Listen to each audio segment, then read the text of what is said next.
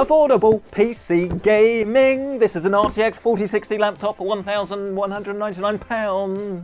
Is that a good way to start this video?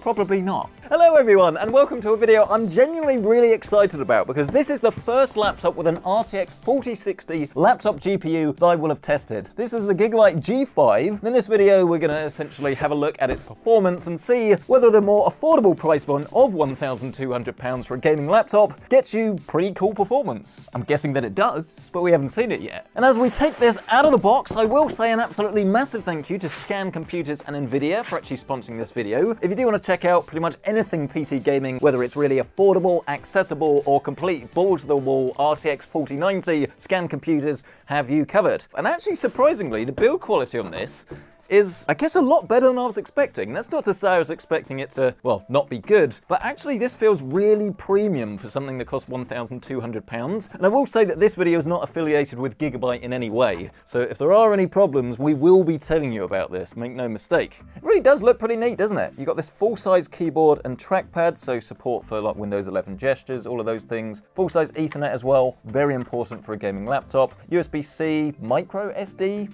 not the most useful thing, but better than nothing. On the left-hand side, you've got two more USB, one 3.0 and one 2. Then you've got your headphone microphone combo jack. And something that I always love to see, it's not always possible because of thermal limitations, but you've actually got ports on the back here. So you've got your HDMI 2.1 out and a display port, mini display port, obviously. So if you're going to connect this to like a third-party monitor, which a lot of you are probably going to do, really useful to have on the back. Then you've got your power input and then another USB-C. So all round, it's actually a pretty smart-looking laptop. It's relatively lightweight, so you can take this from place to place, as opposed to like a standard desktop replacement that literally just stays at home 99% of the time anyway. But then it's almost thick enough to give you that reassurance that you are going to have some decent thermal performance. But obviously we'll be testing this in just a second, so if it's loud and unpleasant, you're going to know about it. Let's grab my hashtag not sponsored iFixit kit. iFixit, if you're watching this, reach out. I use your screwdrivers as well. Grab our laptop, flip it over and actually show you what's on the underside. Because otherwise, understandably, I get loads of complaints. And actually, rather nicely, this is using standard Phillips crosshead screws, so you don't even need like a Torx screwdriver or something to get inside this.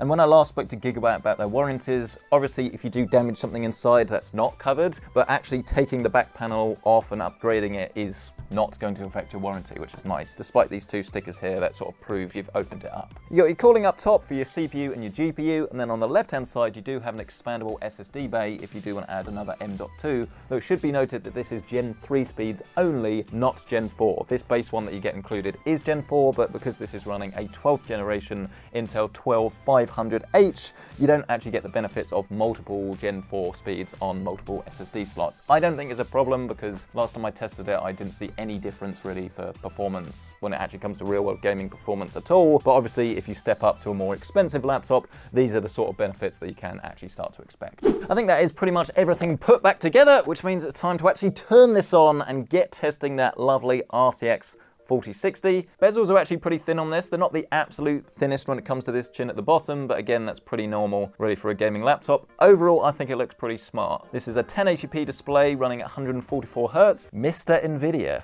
Subtle. I don't know what the pin is though. And I was having a trail of thought, wasn't I? Yes, if you step up to a more expensive laptop, you can now get 1440p gaming laptops kind of as standard. But I think 1080p displays really are probably going to be the sweet spot for most people, because on the screen says like this, you're not really going to notice huge amounts of difference, but you are going to notice the reduced frame rate from running at 1440p, or you obviously need a lot more horsepower to be able to drive it. So I think for most people, this is probably about right. Oh, right, we're in, he says, as a screw falls out where he hasn't actually put it back in properly. Carl, don't put that in the video. In terms of the specifications of the G5, this one packs an i5 12808 12-core processor with 4 performance cores, 8 efficiency. Then you've got DDR4 memory running at 3200 MHz. This is 16, but as I say, you can upgrade this if you want to a little bit later. Now you do also have a PCI Gen 4 SSD, but this one is only 500 gigabytes. And I say only, that's absolutely fine for a boot drive. And to be honest, it's gonna be fine for most new gamers for 6 months, a year, anything like that really. Depends what you want to play, but you are going to be a little bit limited and not having masses of games installed at the same time. But as you can buy extra SSD storage really easily, and as I've already shown you, it's very easy to upgrade this, I don't see this as a big issue, to be honest. You've got support for Wi-Fi 6, integrated graphics, which is great when you are going to be taking this out and about using Nvidia Optimus technology, so you're not using the dedicated GPU when you don't need to save power. And then of course you got the star of the show, the RTX 4060 laptop GPU with 8GB of VRAM. That is going to be perfect for all of the modern games, regardless of whether you've got ray tracing support. We're even going to try out a bit of path tracing, like the super advanced ray tracing in just a second. And then of course support for DLSS 3.0 with DLSS frame generation. And now this is the point in the... No one saw that, it's fine. And now this is the point in the video where I actually need to get some games installed on this thing and show you its performance. But I have realized I haven't actually shown you the power brick yet, which is a lot smaller than a lot of gaming laptops. This one is rated for 150 watts, with the laptop GPU itself rated for 75. Let's get gaming. Okay then, everything has been installed. We've grabbed our PC Centric mouse mat, link is located down below, and I think we're ready to play some games. And I think we should begin right at the deep end with some Cyberpunk 2077. And in terms of our graphics, we're going to run this at the Ultra preset, but we're going to turn DLSS off entirely, and we'll sort of work our way up to see the difference that we can achieve. In terms of predictions, well, as I say, I haven't used a 4060 before, so I'm hoping we can get probably about 60 frames a second or so, and it's almost as if I knew the answer. I promise I didn't. We're actually getting pretty much bang on 60 frames a second. There's no VSync as we look up to the sky, and it skyrockets. So this is the bare minimum frame rate that I think you'd be able to achieve in Cyberpunk. Bear in mind this is ultra settings and it is still very difficult to run, but there's just not really any need to play this game without using dynamic scaling technologies, because they really do work. And if you're worried about image quality, you can obviously have them at the highest quality settings, and DLSS quality versus off tends to look pretty similar, to be honest, especially if you're running this at high resolutions. What I will draw your attention to though is the thermals, because I have actually turned the fans down on this. I've put a custom curve, and clearly running this in like a quieter mode as it is in now will actually impact your thermals, because we're sitting a little bit too high on the CPU for my liking, with around about 80 on the GPU and 95 on the CPU. So I'm going to go into the settings and adjust this. So it means that our system will get slightly louder, but we will get better thermals. Here's your little acoustic test. For a gaming laptop of this caliber, it's pretty much what I'd expect, which is to say headphones, you won't notice it. Speakers, you probably will. If you go for a larger size laptop or a more expensive one that has better cooling, then yes, it will be quieter, but the reality is if you do buy a gaming laptop, you have to expect it to make some noise, as there's a lot of heat to be moved around in a relatively small chassis. But anyway, back to our gaming test. Right now, have a closer look at our frame rate and our latency, about 60 FPS and about 42 on the latency. We will go into the settings menu and we will find DLSS, and we will turn this on to the quality setting.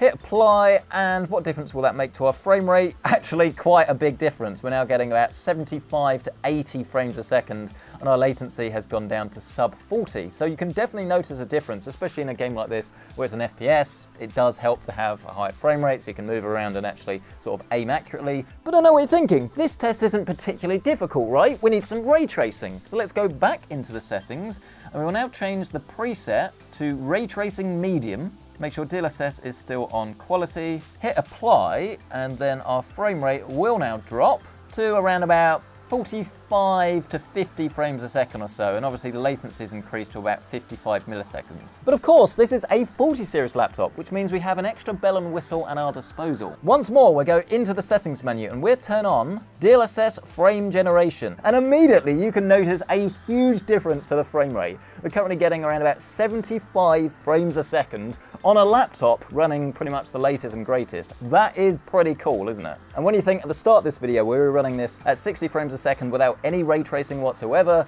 but by enabling DLSS 3.0, you can actually get an even higher frame rate with ray tracing enabled. I mean, to be fair, our latency has increased a little bit. We're currently getting around about 80 milliseconds or so. But what if we really want to take this a step further and enable the latest path tracing update? Can this laptop actually run it? Let's do ourselves a little static test. At the moment, we're getting about 73 frames a second. We will turn super resolution down to balanced, and then all the way at the bottom, path tracing technology preview. Let's turn this on. Is this going to be able to run it? I mean, yes it can, but I think this is pretty much have a look around rather than keep playing this game, because I mean, if you look at the visuals now, that is ridiculous.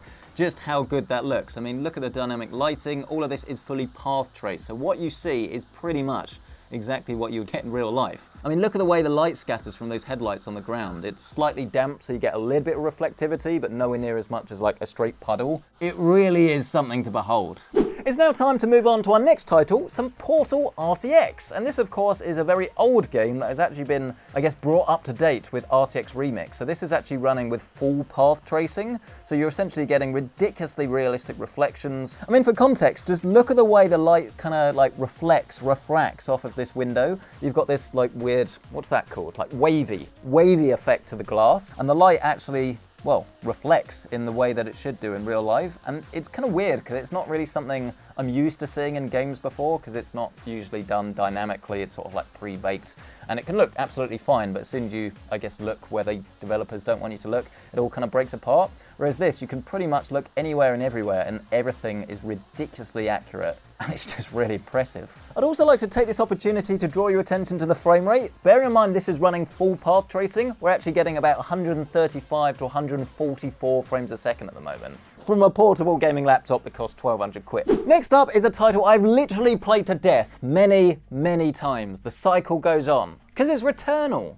Once again, let's have a quick look at our settings. We're running this at 1080p, and we use the Epic preset. DLSS balanced, and I want all of the ray tracing enabled. I'll set this to medium, and actually that is really not bad. See, Returnal is a game that I think runs beautifully on PCs. It's clearly been pretty well optimized. Maybe it's because it was originally on PlayStation, but as you can see, we're currently getting about 90 frames a second or so. And I do realize that the save I have here is actually not mine, because this is not my Steam account. So if I die, I've literally ruined someone else's game. So I apologize. Yeah, not bad though. Not bad at all. Around about 85 frames a second. And we're actually slightly limited in terms of our CPU. That is actually what's holding back our frame rate ever so slightly. I guess this is a risk with this CPU. It's definitely not the absolute most powerful, but to be honest, it's going to depend on the game that you want to play, and obviously if you spend more, you've spent more money, whereas a lot of games are going to be more GPU dependent, so you probably want to prioritize that over your processor. Or actually, we could set this to be quality and then turn our ray tracing all the way up to epic. Yeah, actually our frame rate is essentially staying pretty much the same. It's dropped down a little bit to around about 66 or so, but I would argue this is still a fantastic way to play Returnal. I would actually choose to play this with a controller personally. Don't have a go at me, I just think it's a heavy navigation game and it makes it a bit easier. But mouse and keyboard or controller, pretty cool. But let us take this opportunity to now press on to the multiplayer game I know you want to see, some Call of Duty Warzone 2, this time at competitive settings. I've got the memo. Of course, once again, we're running this at 1080p, 144 Hz. And if we go over to the quality tab, I've tried to, I guess, make the best competitive settings I can without losing too much quality. So we're using DLSS set to the quality preset.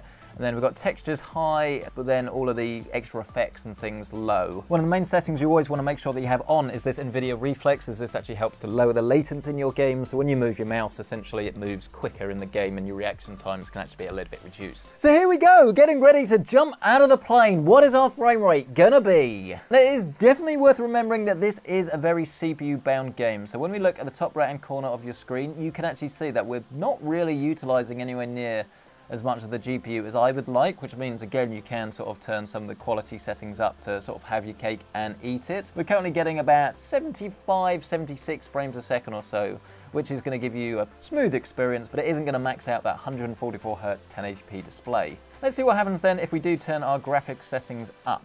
We go to extreme and we'll leave DLSS at quality, hit apply, and is it going to make too much difference? Well, you can definitely tell that the quality has improved. And as you can see, our utilization on the GPU has increased, but actually our frame rate hasn't really changed. We're still getting anywhere really between about 70 and 100 FPS. So that's pretty cool, actually. It seems to me as if the game is almost bedded in a little bit. Maybe as the player count reduces, the CPU load also goes down a little bit, because our latency is now about 20 milliseconds, which isn't too bad. But it is worth considering if you are playing something like Warzone or anything really that is very CPU bound, then spending a little bit of money or buying a laptop that has slightly more CPU performance, it is going to result in a slightly higher frame rate. But let's move on to something that's a little bit easier on the CPU. This is some Apex Legends. This is obviously a multiplayer title, one I think all of us know very well by now. And as you can see, we're currently getting, I guess, just under the frame rate cap. It's going to go slightly over or under depending on when and where you are in the game. But as you can see, around about 140 frames a second, and the CPU doesn't really seem to be bothering us too much. We're currently getting about 97% on the GPU utilization, so if you do want a game that will fully utilize this display, Apex Legends isn't a bad choice. So there we are then, the Gigabyte G5. Overall, you're getting a lot of laptop for your money. Bear in mind you can get an RTX 4060 in a laptop that costs £1,200. I think that is not too shabby. Obviously, there are a couple of limitations that you need to be aware of. Whilst the overall build quality is very good, the trackpad, keyboard, I'm very happy with all of those, there are going to be certain titles where you are going to be slightly bottlenecked by that CPU, and I don't think there's a version that comes with a slightly higher spec one, but as you can see, we're already sort of at the limits of thermals on that CPU anyway, so long story short, you are going to have to spend more money if you want the 4060 to be sort of completely unrestricted, shall we say, in every single game. But I don't think that's necessarily a huge issue for what a lot of people are going to be using this for, because yes, if you play Warzone, there are laptops that will give you a higher frame rate, but things like Apex Legends, where you're going to be getting 144 frames a second, well, if you spent more money on a better CPU, it wouldn't make any difference anyway. So it's always worth considering what games you're going to be playing. As an all-round package, I have to say I am genuinely pretty impressed. But the question very much goes out to you guys on this. What do you make of the Gigabyte G5? Is this the sort of thing you've been after? Are there other laptops that take your fancy? Or are you happy with what you got now? Maybe your team desktop? Let me know down in the comment section below. Absolutely smash this like button if you enjoyed it, get yourself subscribed, and if you want to ask any questions about this, let me know, as I say, down in the comment section below. And if you do want to check out current pricing on this, or anything else that's in my setup, you can find that linked down below. But thank you so much for watching this video. I'll catch you in the next one.